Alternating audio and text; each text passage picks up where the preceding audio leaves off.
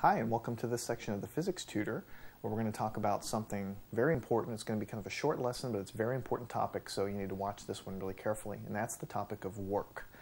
In physics, work has a very specific definition. Everybody has their own definition of work in real life. Most of the time, people don't like to do work, okay? But in physics, we define work very, very specifically. Let me ask you a question.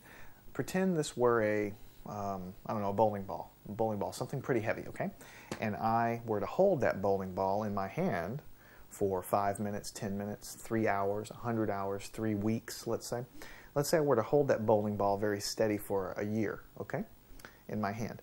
I think most of us would all agree that we're doing work, right? Because it takes some effort to hold that ball up, okay?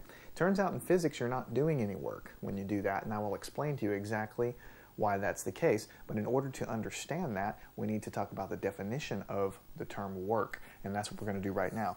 Let's go ahead and define the term work in terms of physics, and then I think you'll understand why. What we're going to talk about in this section is the concept of work, so that's why I'm going to write that right there.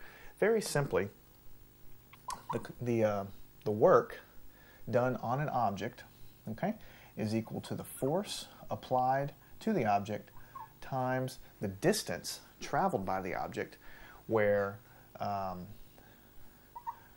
F and D are in the same direction. Okay, what do I mean by that? I'm going to just draw a quick block here. Okay, so there's some block I'm trying to move. I'm going to do work on this block, right? So let's say I apply some force to the block. So I'm going to apply some force. That's the force I'm talking about here. And then, eventually that block's going to move because I'm pushing on it after all.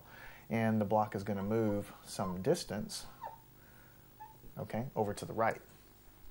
Okay, so I'm pushing on this block with some force. Okay, the block accelerates, okay, and moves because of that, and it goes through some distance, and the entire time this block is moving from point to point, I'm still pushing on it with that force. So as the block moves, I'm still pushing on it as it moves, okay? And it moves through some distance d, so when you multiply force times distance, you get the concept of work. And that is exactly why if I hold a bowling ball in my hand for 2 weeks, I don't do any work on it in terms of physics. The reason is, if I hold the ball, I don't move the ball any distance, d. So if you can hold a bulldozer in your arms if you want to, you're applying a force to that bulldozer, obviously because you have to hold it up, right?